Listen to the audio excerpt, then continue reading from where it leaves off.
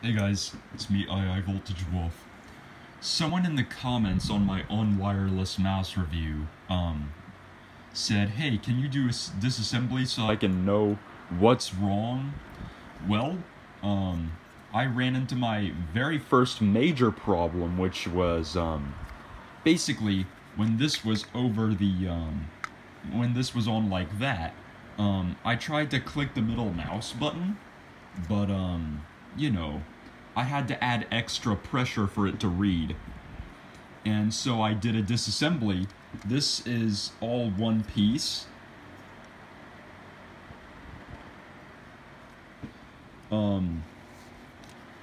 It's a very simple design, really. What you need to do is remove the two screw protectors here. And then we got the warranty sticker covering that screw. And it's just 3 screws. Use a tiny Phillips head like this. I got this from, like, you know, when I had a big car model. And basically, it's a simple design. So these two use the side buttons here. This is the scroll wheel, which just comes right off. It's just its own piece. It's very simple. Then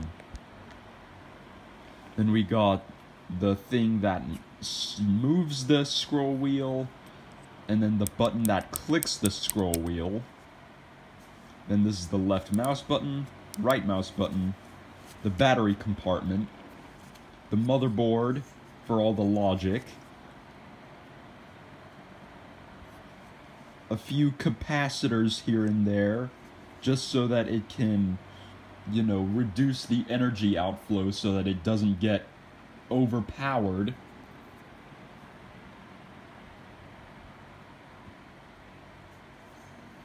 Then this is the, right here is like the laser for the mouse motion.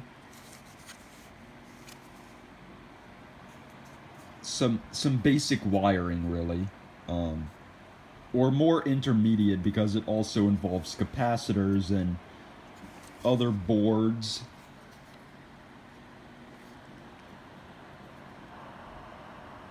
There's like a little chip in there, which that's not what we need to touch in this scenario. In this case, I tested it out when it was still in its skeleton form. Like, I grabbed the mouse wheel, and I put it back in the socket.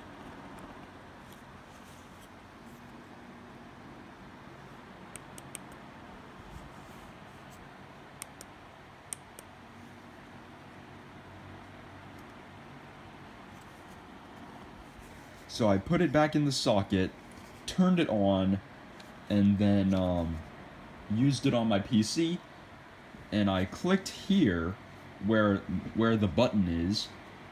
Works fine. I did it on top of the scroll wheel. It kind of worked. So I guess it's just a design flaw with this, which makes me wonder why I said this was such a good mouse to begin with. I can tell that, you know, a lot of you criticized me for this, and I'll take it. I was a fool for believing that it was good. Damn.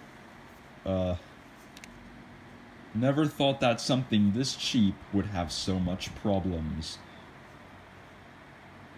There was also another commenter that had the same problem with the middle mouse button here with the scroll wheel. However, it was only the scroll wheel, and not the button inside the scroll wheel. And, well, here you go. This is the internals.